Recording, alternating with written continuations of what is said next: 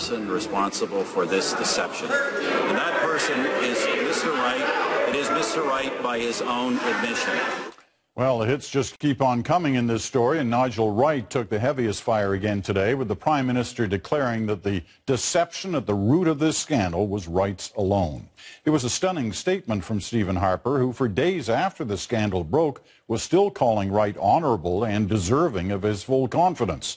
The insiders in a minute, but first up, Chantal in Montreal, Bruce in Ottawa, and Andrew here in Toronto. The Prime Minister did go after Mike Duffy as well, but that line on Nigel Wright was quite a step up of his criticism of his former Chief of Staff. What did you make of that, Andrew?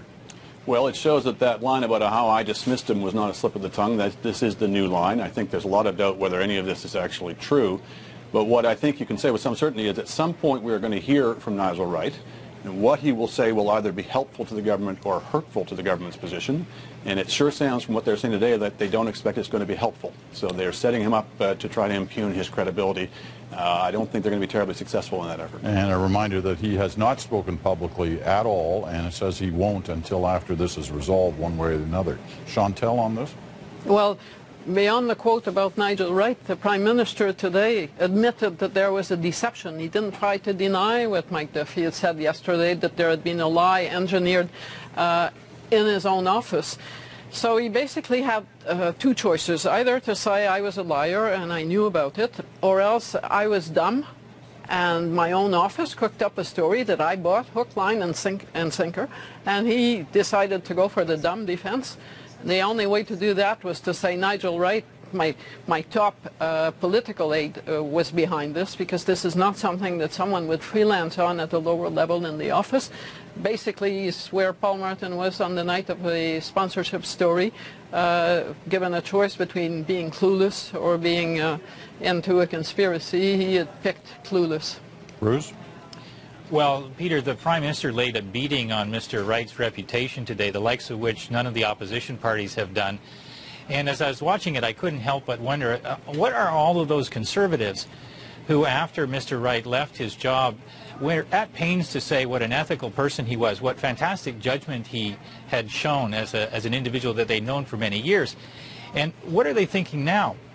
Are they rueful because they're learning that he had actually terrible judgment and really weak ethics, or are they more rueful about the way that he's being treated by the leader of their party?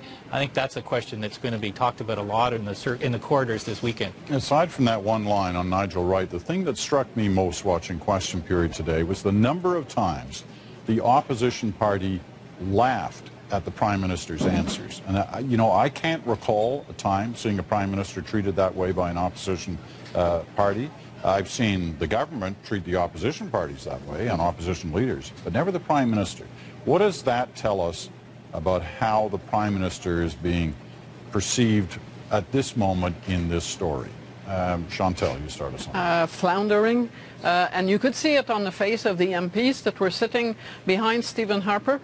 It's one thing to cheer when the Prime Minister goes after Mike Duffy, that I think every Conservative now would like to have disappeared.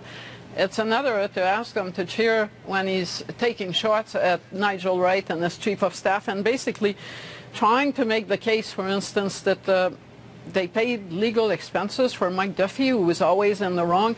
Everyone could see that the Prime Minister had so many holes in the story that he was putting forward that Thomas Mulcair didn't even need to do anything else except laugh. Andrew?